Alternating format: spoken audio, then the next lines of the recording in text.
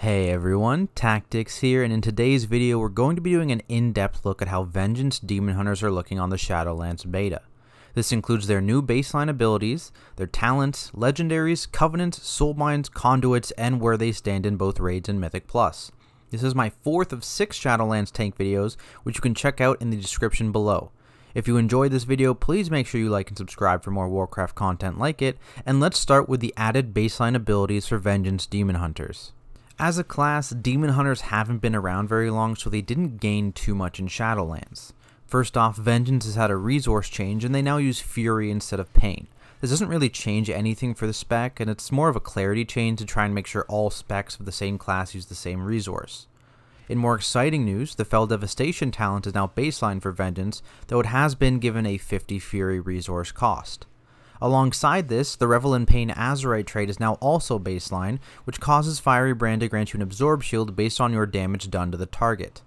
Finally, Soul Cleave is now target capped at 5 targets, though it will also now heal you an additional amount for each soul fragment consumed. I'm going to deviate slightly here and talk about legendaries before talents, as Demon Hunters have a couple extremely powerful legendaries that use different builds of talent synergies that are better explained up front. Starting with the Fiery Soul legendary, this causes soul fragments consumed by Soul Cleave to reduce the cooldown of Fiery Brand by 2 seconds.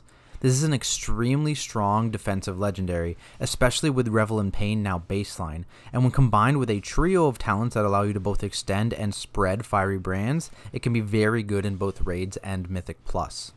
Razalik's Defilement is the other major legendary, which causes Soul Cleave to reduce the cooldown on a random sigil by 8 seconds. As we'll see later, this combined with both a talent and the Kyrian ability can lead to some extremely high damage numbers, though this is a result of some semi-degenerate gameplay. Aside from these two generally strong legendaries, there's Fellflame Fortification, which is a more situational choice for fights where you're mostly taking magic damage. It causes your Immolation Aura to also reduce your magic damage taken by 15%. Unlike the previous two legendaries mentioned, it doesn't have any offensive upside, and generally it's just a much more niche effect that you likely won't use very often. Last up for the Vengeance specific legendaries is Spirit of the Darkness Flame, which causes Fiery Brand to heal you for its initial damage, and causes enemies hit by your Sigil Flame to increase the initial damage by 15%, stacking 15 times. Unfortunately, when compared directly to Fiery Soul, which is the other legendary that affects Fiery Brand, this initial self-healing and damage struggles to make up for the additional casts you would gain, which also provide additional damage as well as healing and the absorb granted by the now baseline Revel in Pain. In general, it's just hard to justify using this legendary over Fiery Soul. I also wanted to give a shout out to the general legendary Dark Glare Boon, which gives Fell Devastation a 20% chance to not go on cooldown when used. This is very good in combination with the new Vengeance Demonic talent, which allows you to gain a higher uptime on your Metamorphosis, but while good on paper, personally I just feel it's a little bit too inconsistent, which makes it a lot less desirable for high-end content where reliable, consistent defensive output is much more sought after. Moving on to talents, Vengeance has actually seen a decent number of changes to their tree. Starting with the level 15 row, Abyssal Strike has had the old Flame Crash talent worked into it, now reducing the cooldown of Infernal Strike by 8 seconds and causing it to place a Sigil of Flame where you land. Agonizing Flame has had the move speed buff reduced from 30% to 20%, and now instead of increasing the damage of Immolation Aura by 20%, it increases its duration by 50%. Last up on this row, Razor Spikes has been removed, and in its place is Fellblade. Abyssal Strike remains a decent option on this row as it provides both a damage boost as well as an increase to Vengeance's mobility. In Spirit Bomb builds, it is likely to be the go-to talent. Agonizing Flames does have some solid synergy with a couple talents down the line in Burning Alive and Charred Flesh, and is part of the trio I mentioned when talking about the Fiery Soul legendary. If you aren't taking advantage of those synergies, then I would say Abyssal Strike beats it out. Fellblade is an interesting option for a large burst of Fury generation on a short cooldown, which can allow you to pump out more Soul Cleaves, which in turn grants you CDR on your sigils if using Razalik's Defilement, but this extra damage comes at the cost of survivability, which may not be worthwhile when pushing higher content. Next, we've got the level 25 row, which is largely unchanged, with Feast of Souls and Fallout being identical, and Burning Alive having the damage portion removed. Feast of Souls is the odd man out here, and likely won't ever get picked. Fallout is a great generalist option for survivability and synergizes well with Spirit Bomb. Burning Alive, as mentioned previously, synergizes very well with both Agonizing Flames on the previous row and Charred Flesh on the next row, and of course with the Fiery Brand legendary. From there we've got the level 30 row, which now houses Spirit Bomb in place of Fellblade, and the Azerite trait Infernal Armor reworked into a talent in the vacancy left by Flame Crash. Charred Flesh has also had a significant change, no longer causing Fiery Brand to increase the damage of your fire abilities, and instead causing Immolation Aura damage to increase the duration of your Fiery Brand by 0.5 seconds. As I've repeatedly mentioned, the synergy between this talent, Agonizing Flames, and Burning Alive allows you to both spread and extend your Fiery Brands, which gives you a significant mitigation boost whether you choose to use the Fiery Soul legendary or not. Spirit Bomb builds are still usable in Shadowlands, though currently they are a little less popular compared to the other options. It is still a perfectly viable alternative for those of you that enjoy playing with it. Lastly, Infernal Armor is a boost against physical damage and also has decent synergy with Agonizing Flames as well, which helps to make the gaps in your mitigation feel less painful. Then we've got the level 35 row, which is completely unchanged from Battle for Azeroth. Soul Rending is an extremely lackluster option that likely won't ever be picked. Feed the Demon is the best defensive option on this row, allowing you to lower the cooldown of demon spikes by a decent amount, which is another talent that helps to reduce the gaps in your mitigation. The go-to on this row will likely remain Fracture, however, as it is the best damage option. It provides an efficient stream of fury, and frankly it just feels good to play with. The level 40 row is another unchanged row going into Shadowlands, housing the sigil related talents. Sigils of Chains is fantastic for Mythic Plus if you want more mob control. If you'd rather have a damage increase, you can instead opt for Quicken Sigils, which when combined with Razlik's Defilement can result in your damage sigils having an extremely low cooldown. Concentrated Sigils lacks any great synergies or additional utility compared to the other talents on this row, and is currently finding itself to be the odd man out. Moving on, we have the level 45 row. Both Void Reaver and Soul Barrier have found homes on this row in place of the moved Spirit Bomb and now baseline Foul Devastation. In addition, Gluttony has been removed and replaced with Demonic, which works similar to the Havoc Demon Hunter's Demonic, granting 6 seconds of meta after using Fell Devastation. In general, we see that Demonic tends to pull ahead in most scenarios, and because of the strength it provides, there are very few situations where you'll see the other talents used. Lastly, we've got the Capstone level 50 talent row, including 2 new talents in Ruinous Bulwark and Bulk Extraction. Ruinous Bulwark increases the healing of the now baseline Fell Devastation by 15%, and also causes 50% of its overhealing to be converted to an Absorb Shield for 10 seconds. Unfortunately, this talent doesn't have much value, as when doing higher end content there isn't likely to be much overhealing at all, essentially making it just a 15% healing increase on a 1 minute cooldown, which isn't too great considering the other options. Bulk Extraction is a 1.5 minute cooldown that deals AoE damage and extracts up to 5 soul fragments and instantly consumes them. Overall, the defensive portion of this talent isn't very beneficial, resulting in it being a win more talent for additional damage when doing less difficult content. That leaves us with Last Resort, the 8 minute cooldown cheat Death that procs meta, which is by far the best talent on this row when doing relevant content. As I've mentioned in previous videos, a cheat Death is extremely powerful for tanks, especially when pushing higher keys or doing mythic raids, making this the default choice. When it comes to Covenants, Vengeance falls in a similar category as Protection Warriors, where one appears to be dominant in pretty much all scenarios, though for different reasons. For Vengeance, this is the Kyrians, largely due to the fact that the Demon Hunter ability Elysian Decree acts like a sigil, resulting in some very powerful interactions with both Razlik's Defilement as well as the Quicken Sigil talent. For those unaware, Elysian Decree deals AoE arcane damage to all enemies and shatters up to 3 lesser soul fragments from those affected. The combination of these 3 things can lead to some slightly degenerate gameplay where you are actively incentivized to not use your other sigils in order to get the maximum cooldown reduction on Elysian Decree, which doesn't really feel the greatest to play. I wouldn't be surprised to see this change before launch, but as of the release of this video, we're only a couple weeks out of Shadowlands and it has yet to be nerfed. Kyrians also grant the best general ability for tanks in File of Serenity, as the extra health potion and ability to remove debuffs, especially bleeds, is quite strong in both raids and Mythic Plus. Alongside these strong abilities, the Kyrian Soulbinds are also great on their own. Pelagos remains a strong offensive option with a large mastery proc tied to Elysian Decree, though there is a 1 minute internal cooldown on this ability, so it'll only proc every couple of uses. He also has a cooldown reduction on File for each enemy killed, as well as a powerful versatility buff.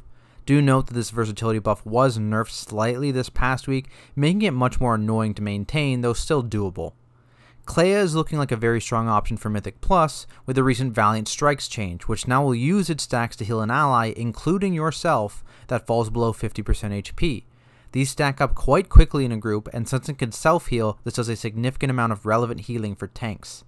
She also provides Cleansing Rites, which gives you a 10% max health shield when out of combat for 5 seconds, which is great for dungeons with large gaps between packs or a lot of RP, but not so good in raids.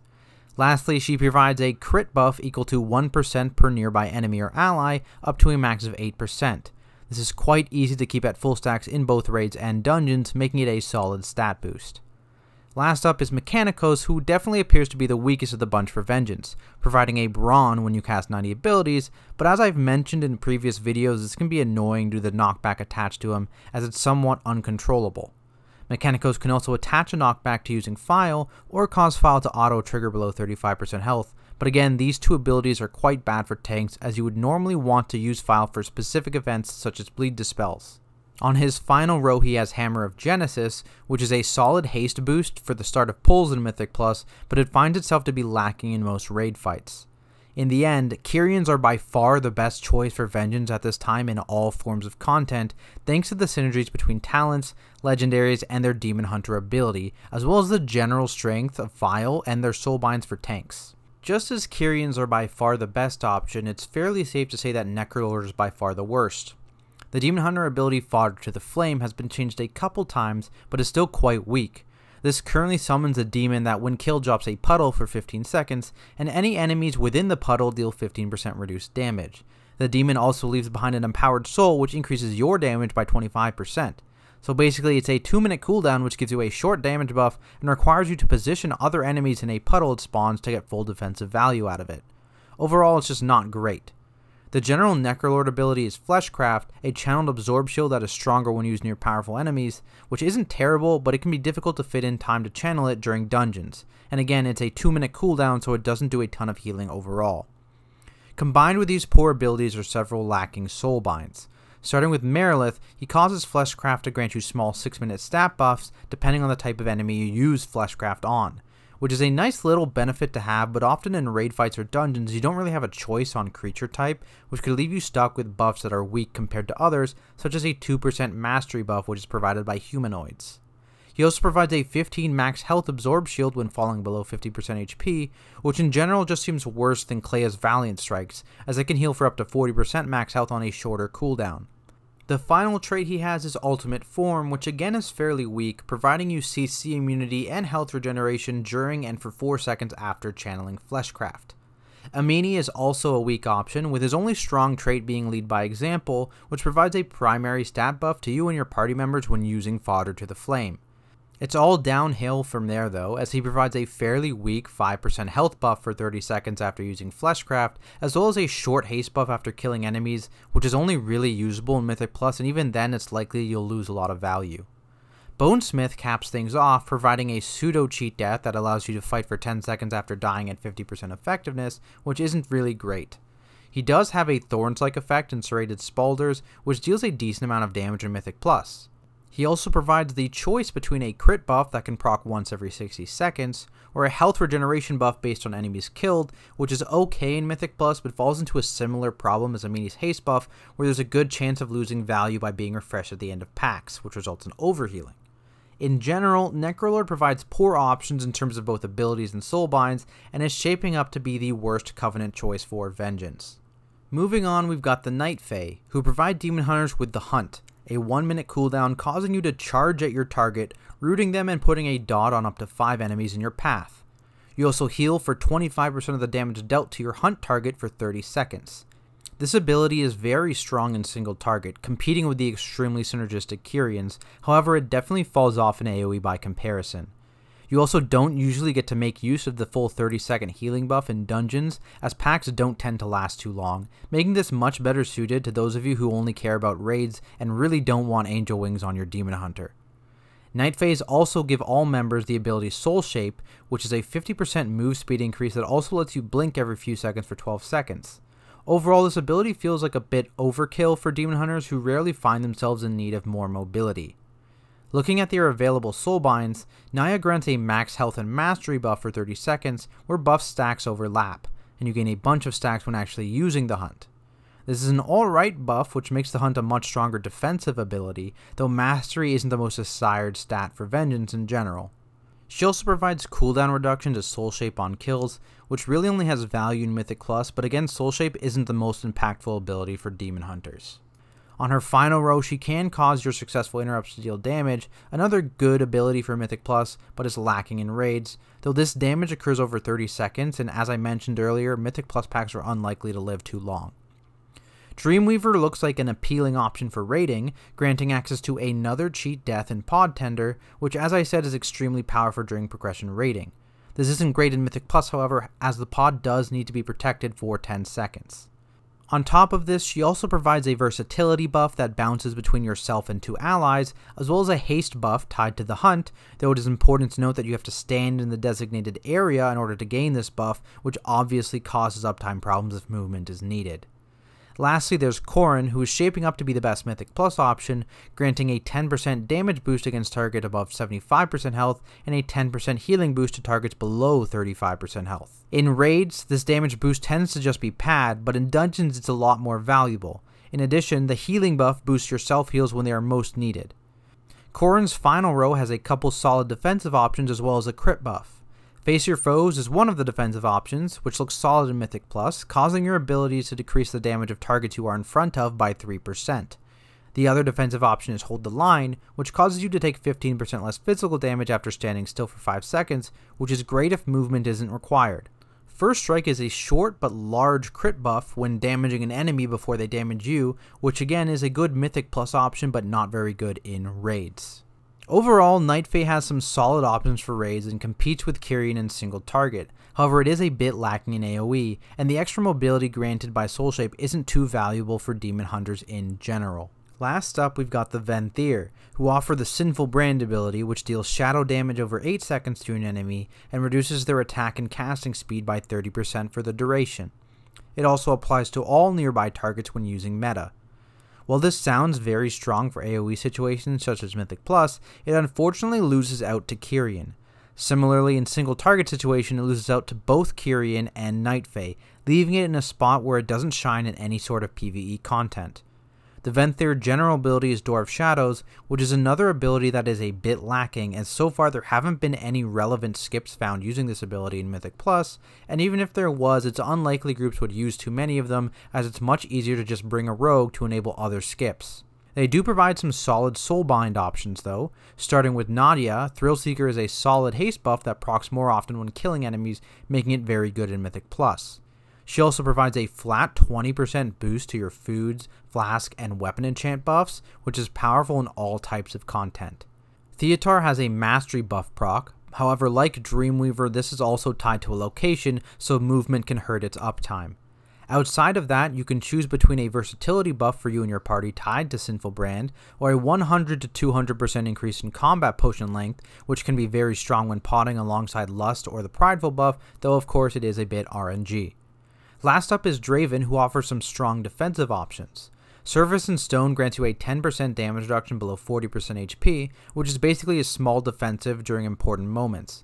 He also causes you to explode on death, dealing your max health and damage and healing to nearby enemies and allies, though this isn't the main benefit of the ability. On top of this, he attaches a 15% max health shield to Door of Shadows, which makes it a lot more useful in general. Lastly, he offers the choice between a 10% crit buff on successful interrupts once per 30 seconds, which is solid in dungeon for the extra stats, or a 10% stamina and 4% healing done buff while standing still for 4 seconds that also persists for 6 seconds after moving, which allows it to maintain value even if you have to move. To conclude, Venthyr has some powerful Soulbinds, however their Covenant abilities are definitely lacking. Door of Shadows often requires Draven to have any value, and Sinful Brand loses out in AoE in single target situations to other Covenants. If you're only concerned about Mythic Plus and are dead set on not being Kyrian, they can be a good option, but outside of that they struggle to find a place. Moving on to Conduits, as with most classes and specs in the game, the Covenant-specific potency Conduits tend to be quite strong.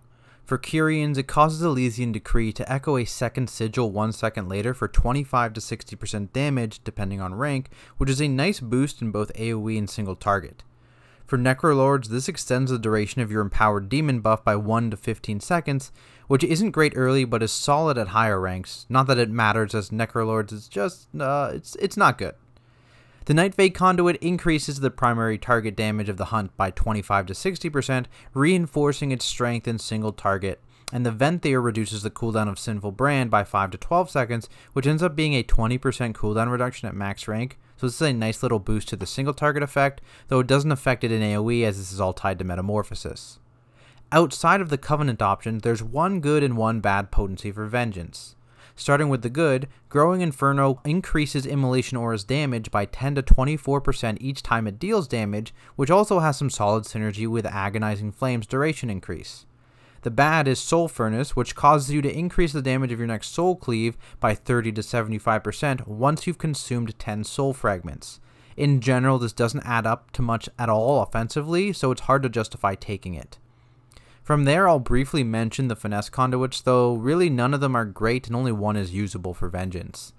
Lost in Darkness is for PvP, allowing Spectral Sight to last longer if disrupted, so you'll want to avoid this for PvE content.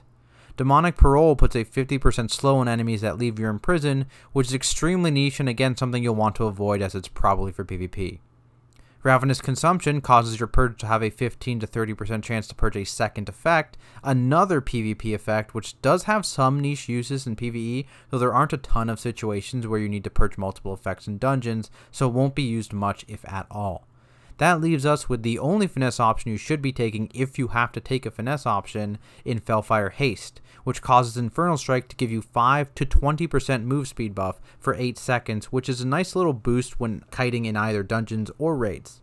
With the disappointment over, let's look at what really shines for Vengeance in their endurance options. Shadowed Restoration is extremely powerful, increasing the healing of Shattered Souls by 5 to 12%, which is a significant boost to Vengeance's self-sustain. Viscous Ink is another powerful option, providing a passive 6 to 13% magic damage resistance. While in extremely high magic damage scenarios this can outpace Shattered Restoration, it's usually a bit less valuable but still a solid second option. If you're running a Fiery Brand based build, Fell Defender can be quite powerful, reducing the cooldown of Fiery Brand by 5 to 20 seconds. This starts out slow at low ranks but provides a ridiculous amount of cooldown reduction once you start ranking it up. Roaring Fire and Demon Muzzle are definitely several steps down from the three previously mentioned options, with Roaring Fire causing Fell Devastation to heal you for 30 to 45% more depending on missing health, and Demon Muzzle causing enemies affected by Sigil of Silence to deal 5 to 12% reduced magic damage for 8 seconds. Both of these provide nowhere near the same impact as the other options and will likely not be picked. With all that said, where does this put Vengeance in raids and Mythic Plus? Starting with dungeons, Vengeance is solidly in the top position of all tanks. They are able to pump out huge amounts of damage, currently the best out of any tank spec, and are extremely durable during their defensives. They also bring solid utility from Chaos Brand, which is great when in a magic damage heavy group, as well as their sigils, though this currently isn't true with their semi-degenerate Elysian Decree spam build. It will be important to watch the state of this build in the upcoming weeks before launch, as I can see it being nerfed in some way, but even without it, Vengeance has solid damage as well as a great defensive build option with the Fiery Brand spreading build. When it comes to raiding, it's a bit of a different story. Their damage of course is still great, but there is much less of a gap in single target compared to AoE. Tank damage in raid is also generally less important. On top of this, their sigils aren't nearly as good, and Chaos Brand can always be brought by a Havoc Demon Hunter if needed. Their biggest problem is needing to consistently tank something without kiting, as it really shines light on their biggest weakness, which is their gaps in their mitigation. In the end, Vengeance is looking very good in Shadowlands, especially shining in Mythic Plus. They gained a couple great baseline abilities in Fell Devastation and Revel in Pain, and had some very beneficial talent changes allowing for more synergy between rows. On top of this, they have a couple quite powerful legendaries that further synergize with their talents, as well as the Kyrian Covenant ability Elysian Decree, which is treated like a sigil. Due to this synergy, Kyrian is the go-to in all scenarios for Vengeance, which could result in an imminent nerf, but as of the release of this video, that has yet to happen. But that concludes our closer look at Vengeance Demon Hunters in Shadowlands. If you guys enjoyed this video, please make sure you like and subscribe to be notified when I post more Warcraft content. I'll be posting a couple more tank videos focusing on both Brewmaster and Protection Paladin in the coming days, as well as guides for all the new Shadowlands dungeons, so keep an eye out for those. You can also follow me on Twitter or check me out on Twitch, both at Tactics. Thank you all so much for watching, and I will see you in the next video.